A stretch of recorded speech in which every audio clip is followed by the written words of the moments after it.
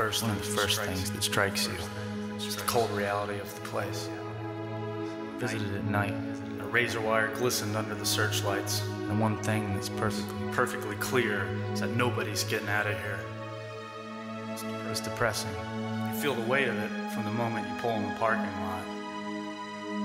When you meet the men who come to WCI Presbyterian, you see the transforming power of Christ. Most of us see prisoners as bad guys who've all grown up in really rough places.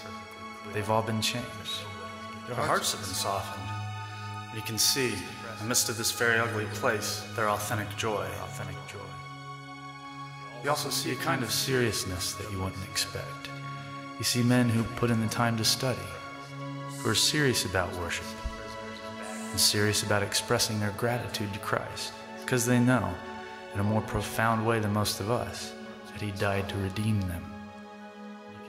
It's one of the most striking things. These are convicts. They know they're guilty sinners. It's not abstract or theoretical for them. And they realize in a very profound way what it means that Christ shed His blood for them.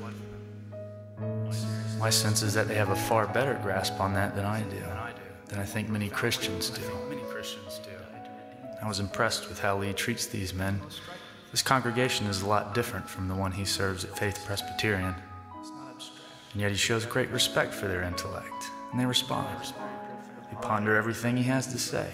And it's easy to see that the work Faith Presbyterian is doing is paying great dividends, not just in the lives of these men, but in the lives of their families and in the neighborhoods where they come from. We're told in Hebrews 13 to remember those who are in prison as if we were in prison with them. And in Matthew 25, Jesus says, "I was in prison, and you came to visit me." Then the righteous will answer him, saying, "Lord, when did we see you in prison and visit you?" And the king will answer them, "Truly I say to you, as you did it to one of the least of these, my brothers, you did it to me." I'm a middle-class white guy from the suburbs, and I'll tell you, it's hard to walk up through the prison. It's hard to walk up through the prison gate into the yard.